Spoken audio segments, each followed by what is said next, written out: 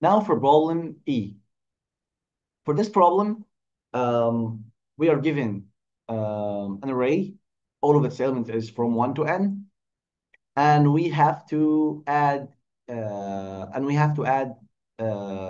integer x, which is from 1 to n k times exactly. Okay, so and the thing here is, after our addition, we should try to minimize the number of subarrays that are palindrome. Okay, so that's the question. Let's try to see what will happen in this one. 1, 3, 3, and 4. And we want to add only one element. What will happen if I added 1? It's safe. Okay, what if I added 2? It's safe. But what if I added 3?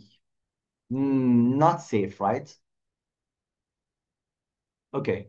Why? Because it will generate a new palindrome here. So just look in these problems, try to solve it by yourself like that. Also notice something. There is no 2. What does this mean? It means that if I made it here 2, I'm trying to make the chances of finding palindrome that is connecting this part with this part. I'm trying to minimize these chances, right? And of course, if there are 2 elements that doesn't exist, for example, any other elements that doesn't exist, the chances become impossible to connect. Because in here, if I added 4, okay, they will continue to be connected. But if I added anything else, like something doesn't exist here or here, there will be 2x. So of course, 2x can't be symmetric with anything here, even if I just stayed for 3 and any other things. Okay? So just keep this in mind. Let's continue.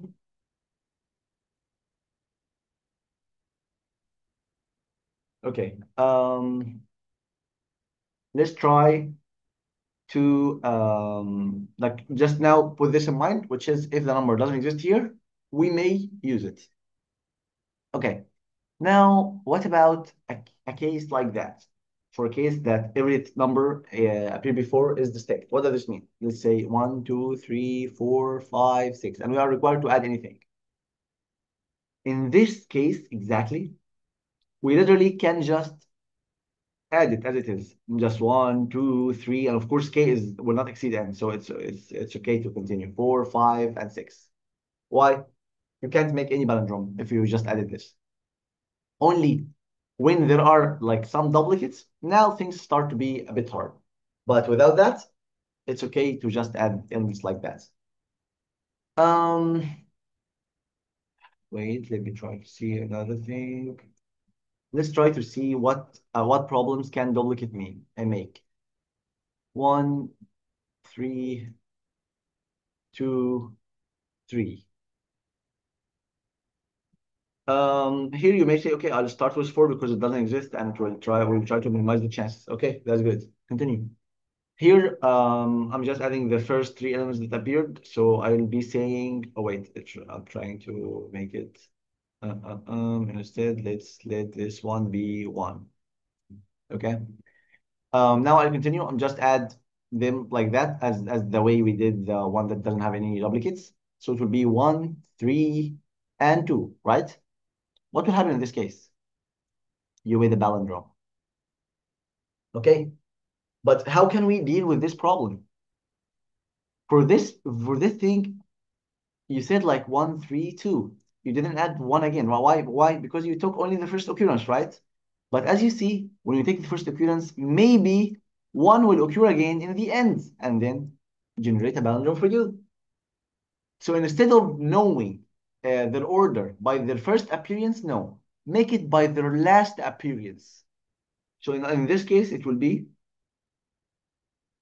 3, 2, 1. Last appearance is here, last appearance is here, last appearance is here. Now just loop again. 3, 2, 1. Now it's impossible to have um, any like palindromes like that in this way. Okay. So yeah, literally that's the solution for this problem. It was a bit simple. But let me see, let me show you the code for this problem.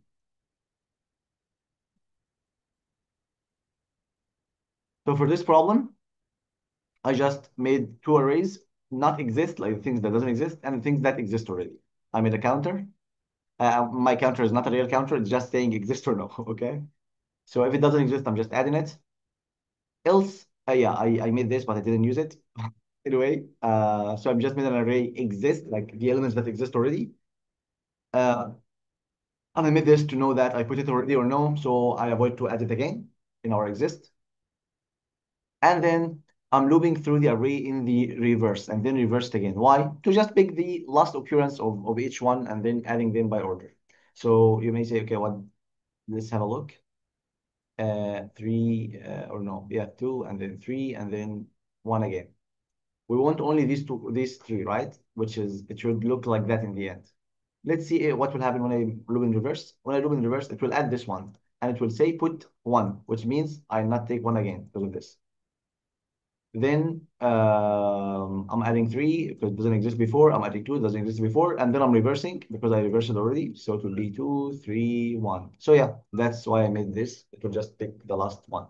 Anyway, so after I pick the last one, I made this condition, which means if I don't have anything exist, I'm just adding, like if everything exists. I'm just adding it normally using the exist, just adding everything. And if not, I think like I made some useless things because I just like I can just do something like that. But I just made like if there are some things that doesn't exist, I'll just check if k is less than this, so I can only add the not exist, which will guarantee, of course, that there will not be any palindromes. But after this, if they didn't do that, so I just add them to my answer, decrease their length from k, and then pick the first k values, of course, k after this subtraction, from the exist to the answer, and then just print the answer. So that's the solution for this problem. I couldn't solve F in the contest because time ended. I didn't read it really. But so that may because of this I may download I may upload the a solution for F maybe tomorrow or lately today. Okay, that's it for problem E.